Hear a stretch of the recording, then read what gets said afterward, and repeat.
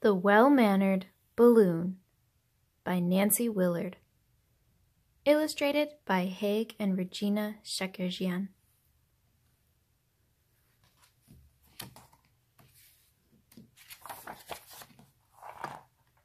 The Well-Mannered Balloon.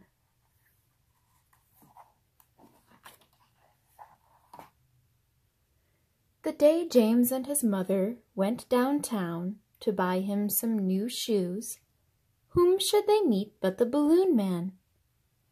"Please, Mother, buy me a balloon," said James. "Later," said Mother. So after they bought some shoes, his mother bought him a balloon. And James carried it home. He painted a pirate's face on it and invited the balloon to dinner. "Can I have my ice cream right now?" asked James. "Later," said Mother. The balloon ate nothing at all. "A very well-mannered balloon," said Father. When James went to bed, he tied the balloon to the bedpost. "Can I do my jumpies now?" asked James. "Later," said Mother. "Can I have a glass of water?" asked James. "Later," said Mother. The balloon did not do jumpies in bed. It did not ask for a glass of water. "A very well-mannered balloon," said Mother. Then Mother went to bed and Father went to bed.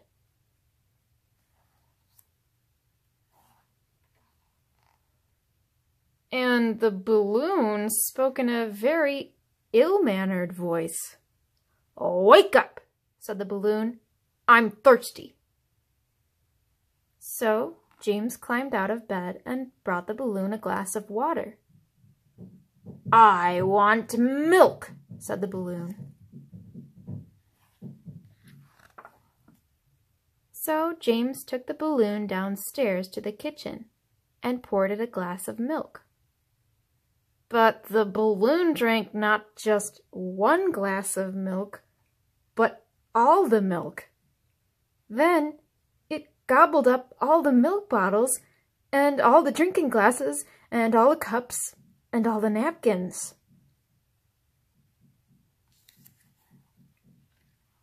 "I'm hungry," said the balloon. "Have a banana," said James. But the balloon ate not just one banana, but all the bananas. Then it ate the apples and the pears, and then it ate the plate. And then it ate all the plates, and all 4 boxes of raisins, and a box of soda crackers. "And now I'm really hungry," said the balloon. "I'll toast you some bread," said James. But the balloon ate not just one slice of bread, but all the bread and the butter, and then it ate the butter dish, and a box of salt, and a 5-pound bag of sugar, and 2 jars of honey, and 5 jars of raspberry jam. Then it ate the toaster. "Yum," said the balloon.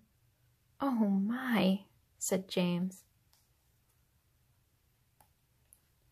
"And now I'm really very hungry," said the balloon.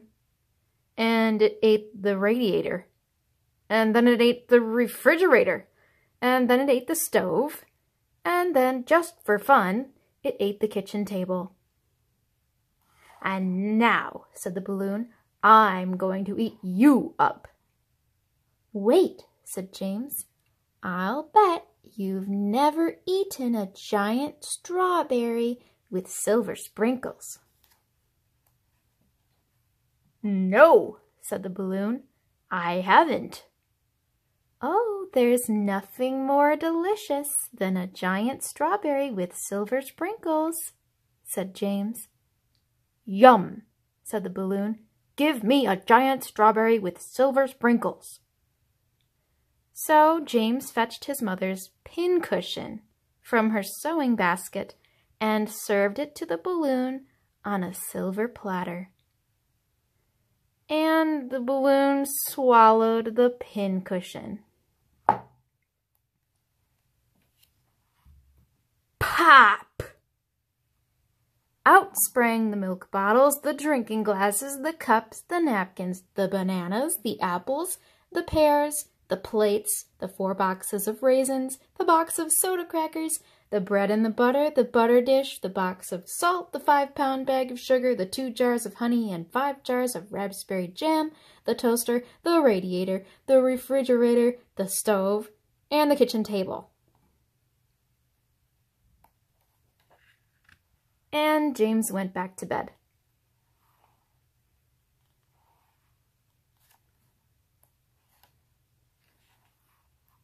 The next morning his mother found the broken balloon. "Oh, what a pity that you broke your balloon. But I'm going downtown again today. Can I bring you another one just like it?" "Later," said James.